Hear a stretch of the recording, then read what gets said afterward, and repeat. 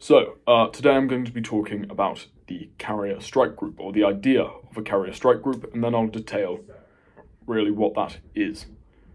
So, if we look at the idea of a strike group fundamentally within the Navy, let's say, what it is pretty simple. It's a combination of different naval units in order to create synergy, in order to create a more efficient, more effective fighting force. And apologies, my nose is rather blocked today. A carrier strike group tries to do exactly the same thing, only it's based around the core of an aircraft carrier. And again, fundamentally, the aim is to be a battle group and to be more effective as a fighting force. So, the naval side of a carrier strike group employs different naval units, destroyers, frigates, submarines, but I will get to that later. The real aim, or the unique aspect of a carrier strike group, is that it has carrier-facilitated power projection. That is to say that you can project air power around the world, which I believe I talked about at some point earlier. That's incredibly beneficial, because you're not always going to have a base or the infrastructure you need to be able to launch air assaults, I guess, or air defenses.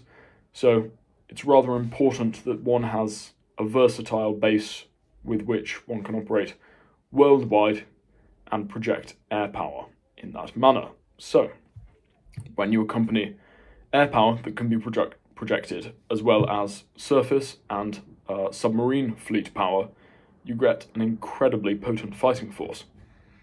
As we've said, the core of this idea of the carrier strike group is that it has naval and air force power projection.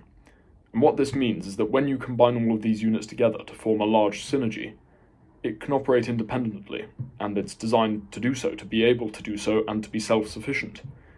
And while it can operate it as its own fighting force, it can also operate as a larger fighting force, and you can implement, a lot of different units, even multiple carrier strike groups together, in order to create something more potent, And so you get these sort of building blocks, effectively, in building from ships to strike groups, to carrier strike groups, to sort of multiple carrier and non-carrier strike groups, to multiple carrier strike groups. And you can effectively build up a larger and larger synergy the larger you go, while still maintaining independent operation, which is incredibly important considering that the NATO carrier strike group, like a lot, is NATO compatible. The United Kingdom carrier strike group is of course NATO compatible. So it can be implemented with other NATO carrier strike groups and create, an enormous fighting force and something that has enormous potential for projection of air and naval power. So the UK's carrier strike group in itself is pretty incredible. Over the past couple of decades, within the 21st century, it's had a couple of iterations too. So first off, what we saw was the carrier strike group that operated from 2006 to 2011, at which point it was dissolved, which was based around the core of one of the two Invincible class aircraft carriers. So that is either HMS Illustrious or HMS Ark Royal. It's not Eggs Royale, but rather Ark Royal. These carriers, notably, of course, carried the Harrier GR9, and eventually, while this strike group was dissolved, as all of the Harriers as well as HMS Ark Royal were retired, HMS Illustrious, I believe, did continue on for a while, but fundamentally that was the first iteration of the 21st century British carrier strike group, which clearly operated quite well. And so, I believe after the year 2015, it was updated. You have the introduction of Queen Elizabeth class carriers. HMS Illustrious continued for a while, but eventually I believe she went out of service prior to the new carrier's introduction. And so during that time, in order to maintain the ability to operate within a carrier strike group, British naval forces trained with other NATO nations, I think, France and the US notably, and effectively utilised their aircraft carriers for training to maintain the ability to do so.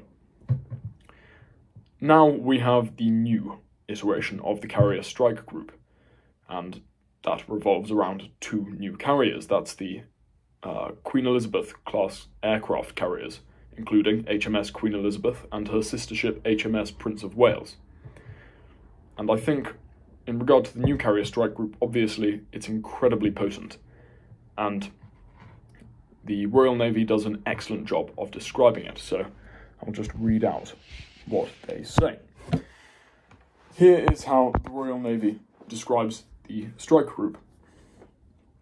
Fast jets, helicopters, destroyers, frigates, nuclear submarines, support vessels, minesweepers. They're all vital pieces of kit, each with their own role to play in the modern Royal Navy. But put them together, with a state-of-the-art aircraft carrier at their centre, and you have a fighting force that's as potent as it is flexible. And that's a brilliant way to think of things, because it really does create a flexible fighting force, despite the fact we think of, these massive weapons superstructures, excuse me, as such lumbering behemoths. And I think what's really important to remember in this is, quite how enormous and powerful these carrier groups are. So it's rather difficult to sum up, but I think I should probably just stress that a carrier strike group, it's the amalgamation of advanced weapons systems combined to make super advanced mega weapons systems in the form of ships, which themselves are combined together to make this behemoth fighting force that in itself is an advanced mega weapons system synergy superstructure. And all of this is integrated and modified with brilliantly advanced systems through the integration of air power. So it's just incredibly versatile, incredibly adaptable, and incredibly powerful by definition. So I'll actually go through the, mainstay units of the Carrier Strike Group now. So first off, the Type 45 destroyer. Now these warships are of course famous, notably for their air defense, which is incredible. I believe they can attack sort of air targets from 70 miles away. And they've also been, used for humanitarian aid and anti-piracy purposes. But they really are a brilliant auxiliary addition. Protective class, I guess.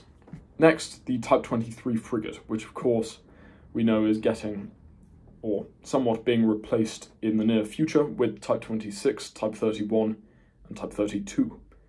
So it's a really versatile vessel, and they are still potent. They are still a really rugged super weapons system, and the mainstay of the frontline fleet. And while they've been used a lot in the past for protecting maritime trade routes, their ability comes in their implementation of helicopters,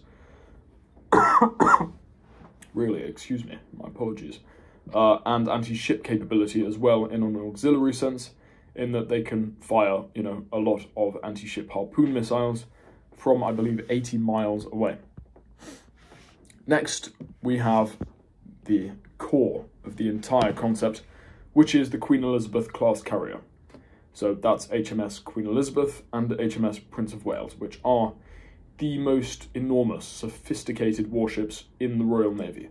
They have state-of-the-art equipment to provide a global sovereign base for up to 40 aircraft at a time, each I believe. And they really have incredible capabilities of their own, which I'll detail later, which sort of synergize with the other ships. The ship itself can accommodate up to 1,600 sailors, aircrew, and commandos. So that really does just give you the scale of the ship itself.